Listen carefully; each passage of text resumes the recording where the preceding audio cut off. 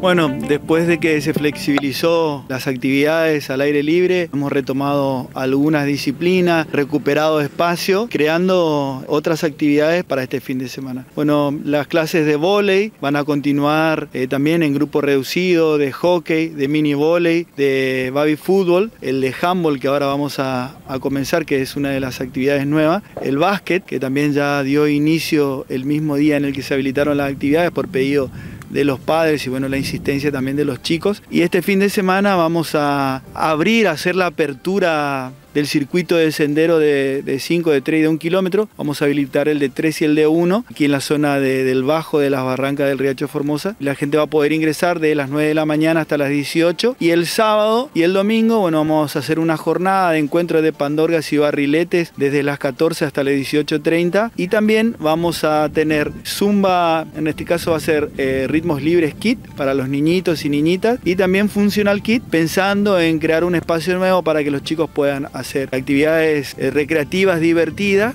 tomando los ejercicios como una actividad recreativa.